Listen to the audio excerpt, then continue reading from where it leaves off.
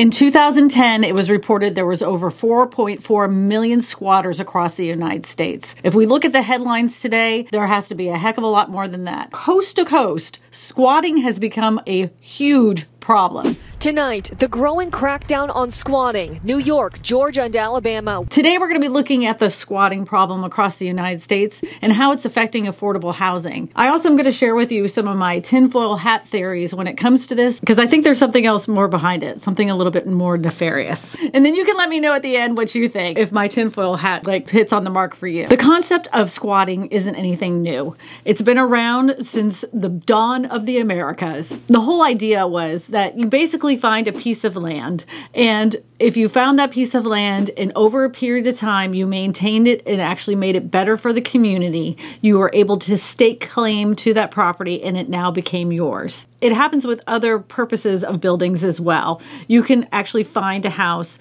and if you've lived there for a period of time and you've paid all the bills and no one has staked claim to that specific property, you can get something called adverse possession, and then the property becomes yours. And those are like the good cases. Those are the people that really want a piece of land or really wanted a piece of property. They maintained it, and over a period of years, they were able to get it. What we're talking about here are the squatters that are not necessarily doing the right thing. In that melee, if you will, there was 7 other people in a house. Guns, drugs in the house, ketamine, children in the house, and according to the landlord, they haven't paid the rents in months. In Atlanta right now, it's estimated there's over 1,200 homes that were vacant that are now currently being occupied by squatters. Can you imagine being on active duty and you've served your country, you've paid your mortgage, you've paid your HOA, you made sure that the property is maintained, and you can't get this guy out of your house? Lieutenant Colonel Dahlia Duray is with the U.S. Army Reserve. She was stationed in Chicago.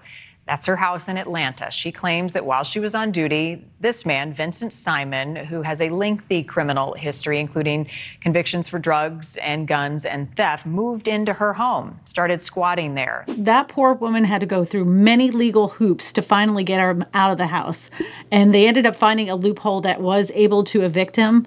But a lot of these people don't deserve to have a house in the first place. He had a long criminal record, and it's going to be really difficult for him to find anything, even if he had the money. Most landlords do a background and credit check, and I can guarantee this guy's going to have a hard time finding a house, anything to rent legally. And I know there's going to be many of you out there that are saying, well, you know what? There's a lot of houses out there that are vacant. And if you actually look at the numbers, it's over 15 million homes in the United States are vacant currently. But that doesn't mean that people deserve to go into those houses for free. Everyone should have the choice of who can and cannot be in their home that they own. And I know a lot of people have several properties. But again, if you've maintained it, you have a mortgage, you have to maintain the insurance on it, and you've maintained the utilities on it, and somebody just moves in doing wear and tear and who knows, God knows what else in that home, they shouldn't have a right to the house. In some states, the protections are so bad, it can take years before they ever are evicted. In a lot of the cases, these squatters destroy the house. They have no respect for property. Of course they don't. That's why they are squatting in the first place. Over the last year, it has been an extreme influx of people that are occupying these vacant homes. And you're probably wondering, how are people able to find these homes? Well, come to find out, there are accounts out there on Instagram that let people know that you could basically rent a house for a one-time payment of, let's just say, $1,400. And it's just a one-time payment, and then you get the keys. You pay this guy, and you walk in the door, and it's now yours. Not yours. Illegally yours. At first glance, it's just another real estate pro hustling to rent homes on social media. You will get a guaranteed 6 months rent free. But at One-Time Payment Homes, the site makes it clear. These are squatter homes and spells out just what that means in a pinned Insta story. The company owners will come out, so will the police. The police will tell you it's a civil matter. It's nothing they can do about it. Squatter's right. But what really takes the cake is that the homeowners can't kick them out. even though they took possession of the property illegally. And they tie these up in court as long as possible with fake leases. The owner of this house says you all broke into his house illegally 9 days ago. So check this out. I'm about to tell you the truth. Yeah. We rented this property. He says you didn't rent it. Well, I'm just telling you what we did. Okay. I don't know what what's going on or whatever. He says there's no lease agreement, there's no rental agreement, nothing. On our end, there is one. Okay. And when the police show up, if the homeowners are there, they're arrested for trespassing on their own property. But it's not just happening in Georgia. It's happening in New York. It's happening in Florida. It's happening in California. It's happening in Texas. But some of these states are a lot more lenient when it comes to squatters, and it's much more difficult to remove them. But if you live in a state like mine, like Louisiana, it's a heck of a lot easier. Every state has their own rules when it comes to squatting. And just recently, the press secretary of the United States had a comment when it comes to squatting, and this is what she had to say. How worried do Americans need to be about squatters? About squatters? About squatters. There's a lot of stories out there. Homeowners are showing up at places that they own where the locks have been changed. Some squatter has moved in and the homeowner has no rights. Does President Biden think that is right? So if my understanding is that this is obviously a local issue. We are certainly tracking that issue. The rights of property owners and renters must be protected. And we believe that, ultimately, what needs to happen is the local government needs to make sure that they address this and they take action. I don't know, call me crazy, but it didn't seem to you like that was the first time she'd ever heard about it? I didn't really care for the response when it came to that. I do realize that this is a local problem when it comes to squatters because you have to deal with local courthouses, you have to work with local law enforcement to be able to remove these people. So you can't really make a blanket statement federally when it comes to squatting. You are not going to be able to commandeer somebody's private property and expect to get away with it. Matter of fact, there was a movie in the 80s, I just remembered this, of Michael Keaton, and he came in, and that's exactly what he did. He was a squatter. Carter Hayes has come to San Francisco. He will search for the perfect apartment. He will find the perfect landlords. And now, the game begins. I'm your new tenant. So that clip of that movie you just saw, that was from the 80s. That's how good my memory is. And it's a true story. That guy tore their house up, and it took them years to get rid of him. California has some of the strictest laws against landlords when it comes to squatting. And this problem is going to get even worse. Like I said, we have over 15 million homes that are vacant. That doesn't mean that those 15 million homes are in disrepair. Even homes that are really nice, that happen to be vacant in the most exclusive areas, have squatters in them. Check out this clip. The pool looks like toxic soup. The mansion has been seized by alleged squatters, and it's perhaps the most expensive property in the squatting epidemic afflicting America. Those squatters in that mansion have had parties. They have torn the place up. They took the curtains down and they hung up sheets. It is a total mess. They are having the hardest time getting rid of those people. And the squatters that live there say they have a right to be there because they have a fake lease. It's going to take them years to get rid of them, unless they have a law like they just passed in Florida. To the new state law that now allows squatters to be thrown out of homes that don't belong to them. Governor Ron DeSantis signed the bill this afternoon in Orlando. I'm going to break this down for you because I'm not going to read you the whole 10-page law, but it's such a good law. Such a good law. So let's talk about it. First of all, it's a quick removal of unauthorized occupants. Homeowners or their authorized agents can ask for help from local sheriff's office to quickly remove people from the property. 2, the conditions for removal. The property must have a residential dwelling. The occupants must have entered without permission and refuse to leave when asked. These occupants can be either current or former tenants under a valid agreement with the owner. Meaning if you have a lease, you can't just get kicked out from this law. Nor can they be family members. So if your family members are squatting in your house, you can't kick them out from this law either. There shouldn't be any ongoing legal disputes over the property involving these occupants. If you need to file a complaint, you can go to the sheriff's office. The owner and the agent must fill out a detailed complaint form swearing under penalty of perjury that they provide information is true. This form includes affirmations of the ownership, the properties being residential, and the presence of the unauthorized occupants. So once that happens, the sheriffs receive a valid complaint. The sheriff can serve notice to vacate the unauthorized occupants, squatters, and help the homeowner regain possession of the property. The sheriff can arrest the occupants, yay, if they have legal cause such as trespassing. So fees and liabilities. Next is the law allows the sheriff to charge any fees for their service. Homeowners are not liable for any loss or damage to the occupant's property unless wrongly removed. However, if the homeowner wrongfully uses this process to remove someone, they can be sued for damages. So don't get sneaky. So let's talk about the criminal penalties. There are penalties for unlawful detaining or occupying residential property, especially if there's significant damage caused. Also, presenting false documents like a lease or a deed to claim rights over the property is penalized. So they can't come in with those sneaky fake documents and say, oh, I have a lease. And then, of course, it's not legal and they faked it. They're going to get in trouble. And this law emphasizes that the homeowner's rights to control their property and aims to protect it from unauthorized use, theft, vandalism, and providing a quicker remedy to remove squatters and unauthorized occupants. I personally think it's a great law. Every state should do it, and more states are looking into it, including Georgia. Thank goodness, because it's become a real issue in the Atlanta area. But let's just say your state doesn't have a law like Florida.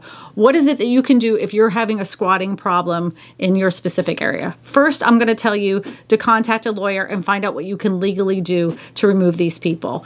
Do you have to meet with the justice of the peace like you would here in Louisiana to file certain kinds of paperwork? Can you change the locks to the property? And I know a lot of people in the comments section will say, well, why don't they just cut off the utilities to the property, and then that way they don't even have access to utilities.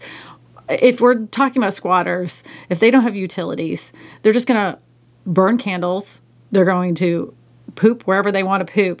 They don't care. They're living in a property for free. And a lot of squatters that are really sneaky and know the system very well, what they'll do is, soon as they get into the property, they call up the utility company and tell them, hey, I want to switch the utilities over in my name. I'm now renting the property. They send over that fake lease to the utility companies, and now the utilities are in their name, which makes it even more difficult for them to get off of that property. A lot of these squatters are career squatters, and they know exactly what they're doing. So that's why they try to get the utilities put in their name, because they know it's going to be more difficult to get them out of there. But there is a guy that is called the Squatter Hunter. He's quite a character. His name is Flash Shelton. And what he does is he squats on the squatters. But he's not the only one that's doing this. Watch this clip. May I have your permission to enter your domicile?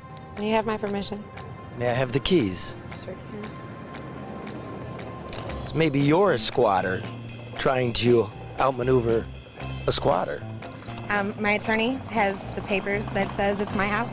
Well, I brought my bathrobe. I think I'm gonna go move in. Come with me. Totally interesting concept. So basically what happens is this, that you squat on the squatter. Meaning that as soon as those people leave the building and it's empty, the person that is kind of the fake squatter that's trying to get the other squatters out have a legitimate legal lease from the homeowners to allow them into the property. So they're able to walk into the property and sit down and say, I now have a lease to this property. I live here. And the people that are illegally squatting, of course, they throw a really big fit and they say they're not going to leave. But after a while, when you have some stranger living in your house constantly that's making a lot of noise, they get annoyed and they end up leaving. While I was doing research on this video, I was wondering what people could do to find a loophole to get rid of squatters if you happen to be in this situation.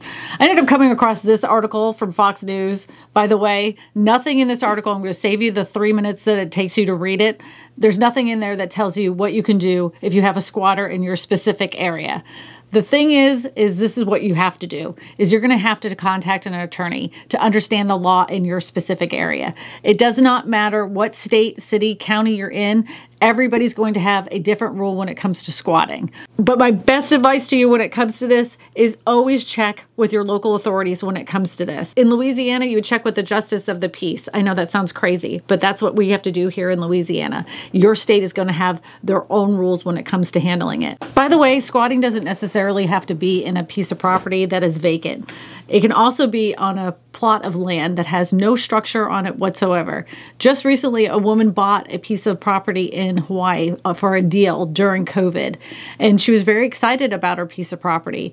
And then she got a lawsuit in the mail for her piece of land because a builder built a house on it. Construction company built a $500,000 house on the wrong lot. Now the lot owner doesn't want the house and she's being sued. They're suing her for owning a piece of land, and now she has squatters living there because they live on her piece of land where he built the house. The builder claims that she's being unreasonable because there are other lots in the neighborhood that she could move to. He's willing to purchase the piece of property, another one for her. They mistakenly built the house on that specific lot, and she wants money and damages. I think she has every right to ask for the damages. I don't know what builder builds on a piece of land that they don't own. Granted, it was a mistake, but anybody that does a survey knows where the piece of land is supposed to be. You're supposed to mark the four corners before you ever put anything up. In the meantime, this is going to be a legal issue for her and the builder. I hope that she gets her money, all of it, plus some, and another lot that's just as beautiful. Now it's time for me to share my tinfoil hat theory. This is based in absolutely no evidence whatsoever, but this is just how my brain thinks.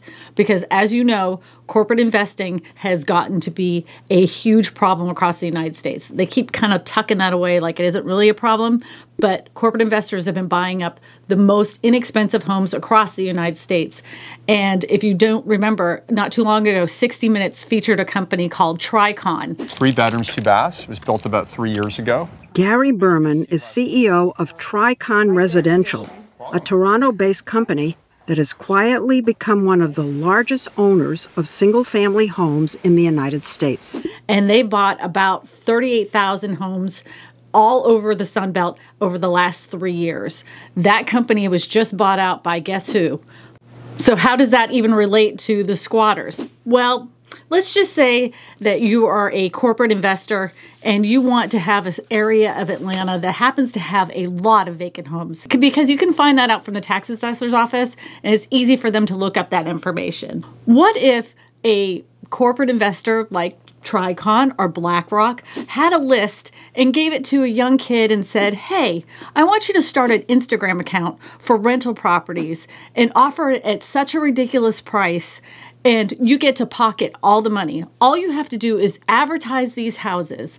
And not only that, so your tenants get to stay in the houses as much as possible. Here's all the legal documents that you need to tie it up in the court system for as long as possible.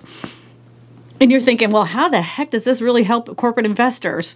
Well, what if the corporate investor came into the homeowners and said, hey, I heard that you have this squatting problem and it's causing you a lot of headache.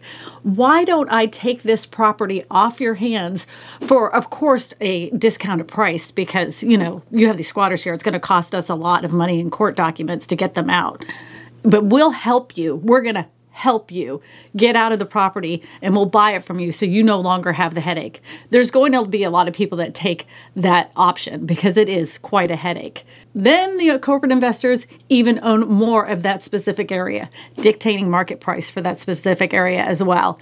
And they've been doing it. If you watch any of my videos, that's exactly what corporate investors have been doing, dictating exactly how much homes have been selling for and how much the rent is going up. And that's all they want to do is turn them into rentals.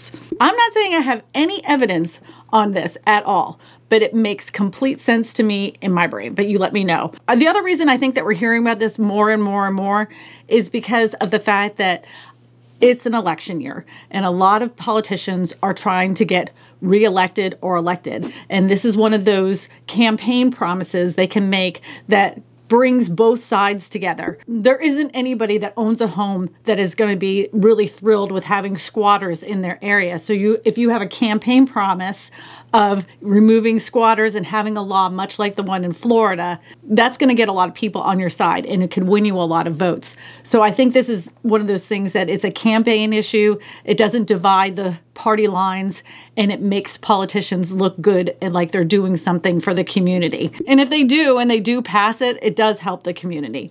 So that's the other reason. I don't know if that's necessarily tinfoil hat reason, but it definitely makes sense to me. But you let me know in the comments section below. To watch more videos about affordable housing, you're going to want to watch these videos right here. My name is Kristina Smallhorn, your real estate whisperer, and I tell you all this because good real estate information matters.